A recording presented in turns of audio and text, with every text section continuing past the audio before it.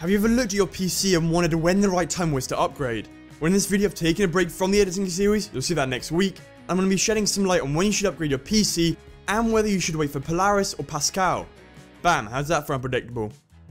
So right now, I'm going to start by clearing up a lot of bullshit before I get onto the points. First of all, you don't need to upgrade every year, or even replace your system entirely. The beauty of PCs is that you can replace pretty much whatever you want, when you want. You'll find that most people do tend to upgrade a single part every 3 years or so. Heck, a lot of my friends still use a 750 Ti or an R9 270X. I recently upgraded from my HD 6670, which is a super old card, and I'll get onto that now. What I'm trying to say with this is that you don't need to buy the top of the line stuff and go shelling out a ton of money every year for a new part. You really don't have to. Now for my first point, the purpose of a system and what do you actually need to upgrade. Since I am talking about PCs in general, you should look at upgrading the graphics card, the CPU, or even the RAM. PCs are really simple, but there's a lot to know. For Java based games like Minecraft, it's basically just CPU intensive, with the GPU focusing on mods. Similarly, simulator games are also heavily CPU based, so just think about that. In this case, it may be a good idea to step up your CPU, whereas for most of the games like COD, Battlefield, CSGO, League, and the majority of the games, they're mostly GPU or graphics card intensive. So whilst it's a good idea to have a good balance between a good CPU and a good GPU, for the majority you should look into upgrading your GPU, if that's actually what you want to do. If you're focusing more on video editing, look into upgrading your CPU and having enough RAM, so perhaps upgrading the CPU and stepping up to 16 gigs of RAM may be a really viable option. But if you're the average gamer, you're never going to need that. So for what you should look at upgrading, I've actually made a brief list which is on screen now on what you should focus on. Now for Java games and editing, look into upgrading the CPU before anything else, and if you're playing games at all, including simulators, look into upgrading the GPU or graphics card. Now unless you're editing, you don't really need more than 8 gigs of RAM at the moment, and these are only a few things you should consider before you upgrade. Now the next is going to be the question of dependencies in the context of, is the component dependent on other components? And whilst it isn't a problem with upgrading a GPU, you should know that if you're upgrading the CPU and it's on a different socket, you might have to buy a different motherboard. The same can be said for RAM. If you're making the jump from Haswell or an older generation like Sandy Bridge and you're moving up to X99 or Skylake, you will have to get DDR4 RAM as well, as your DDR3 RAM is incompatible. In most cases, I really wouldn't worry about this too much as long as you're mindful of it, because chances are people do like to upgrade to the same socket. Like stepping up from the i5 4690K to the i7 4790K. They're both in the same LG 1150 socket and they both use DDR3 RAM. So you won't have to upgrade the motherboard or the RAM, which will save you money. And the other question is when you're upgrading a GPU, and that's, can your power supply deliver enough wattage to your GPU? But a lot of the time you've got enough headroom anyway. If you get a lower tier card like the 750 Ti, GTX 950 or R7 370, you should be fine, but again, it's something to be mindful of. Personally, I like to have a little bit of headroom for when I want to add more features. And now I'm not saying go out and buy a 1000 watt PSU to put back into your system. For PC Part Picker, if you put all your parts on that, it will tell you how much watts your system will use on load, and then you can make a good call on whether you need to upgrade the power supply as well as the GPU. Now the next one I won't really cover, but that's bottlenecking and stupid matches. Now if you want to get a really powerful graphics card, say like the Titan 980 Ti, something around that, but you have an i3 or an AMD quad core or hex core, then you should really focus on making sure there aren't any limitations on your components, because one part may be so much better than the other one. Bottlenecking is often a thrown around term, but it's less common than you actually think, and if you have an i3 then you should be fine with a GPU like the GTX 950, R7 370, pushing it a little with the GTX 960 or an R9 380. But chances are these are the GPUs that most people buy anyway. But if you want an R9 390 going up to a 980 Ti, then an i5 should be able to handle that no problem. Again, consider whether the GPU is a lot more powerful than the CPU, and vice versa. You can't have a GPU bottleneck a CPU, I don't think. But for a gaming rig, it's a really stupid match to buy a £150 GPU and a £300 CPU. It just doesn't make any sense. Additionally, you want to ask yourself the question of whether it's something you need versus want.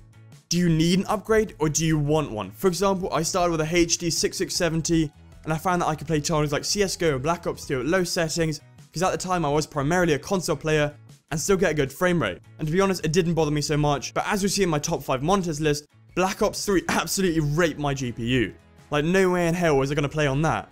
So I made the call to upgrade for 1080p 144Hz, and I could have gone with something like a 390 or 980, but 980 Ti was more of what I wanted.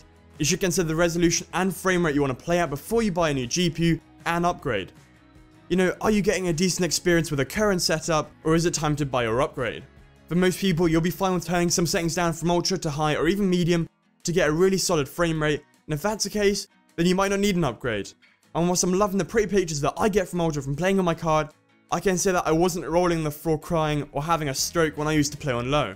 It's all to do with what you expect the performance to be like, and if you expect something higher, then you'll have to have enough money to afford the upgrade.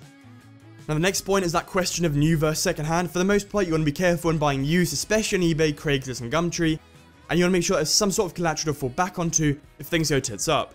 eBay has some sort of buy protection, so I'm sure you'll be fine, and especially if you buy from a reputable seller. And buying an older generation second hand, or the newest generation second hand, is a great way to upgrade perhaps your even older hardware. So if you want to upgrade a GPU like the 750 Ti to a card similar to the R9 380, just stop. A lot of the generations perform very similar to the older card with a number above it. For Nvidia and for AMD, it's just the last generation. I'll give you some examples.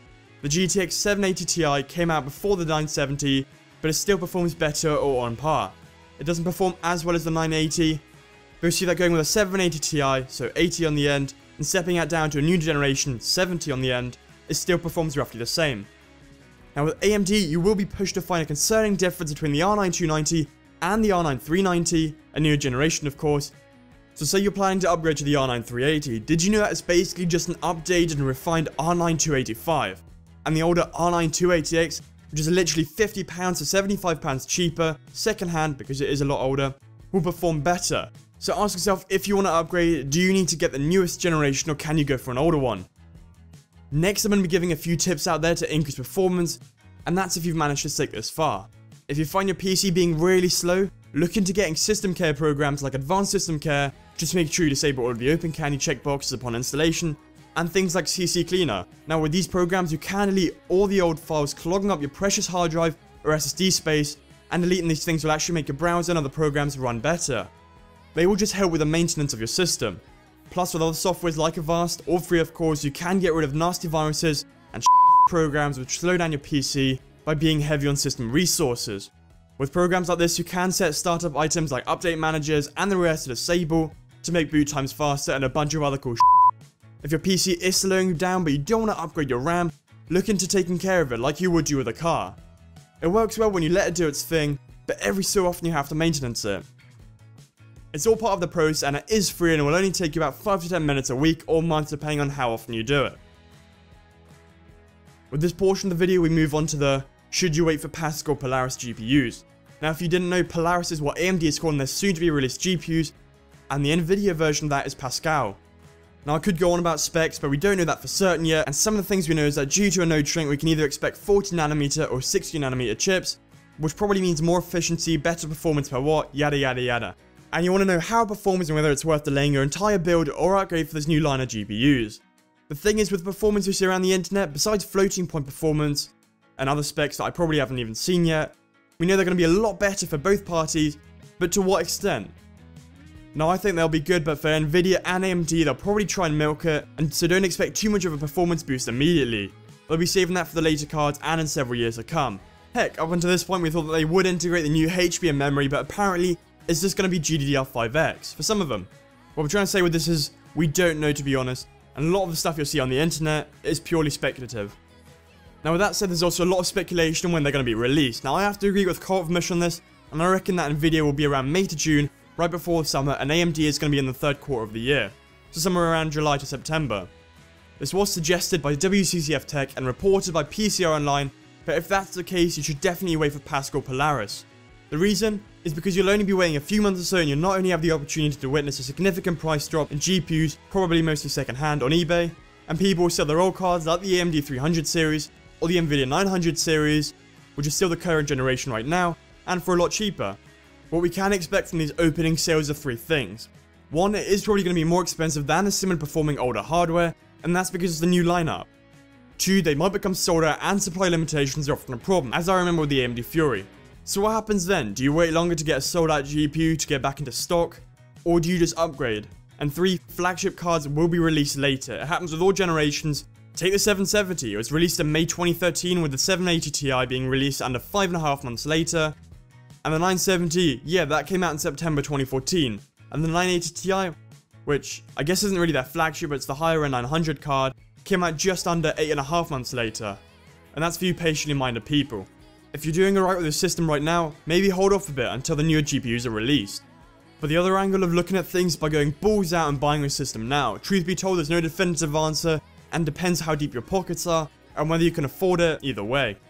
I do not recommend waiting another 10 months to a year to upgrade to a potential 1080 Ti, especially since it's going to be most likely reference, so you are probably going to have to be waiting another bit till they release MSI, Gigabyte, and EVGA cards. Postponing an upgrade if you're struggling to find the money is a good idea, but you're forgetting that you could be playing games right now very well and happily. Who cares if it's not the newest? If you're worried about inferior hardware or being left out, don't be. Devs aren't going to magically make their games run on other hardware that isn't Polaris or Pascal. Most of you will still have older cards and will have that.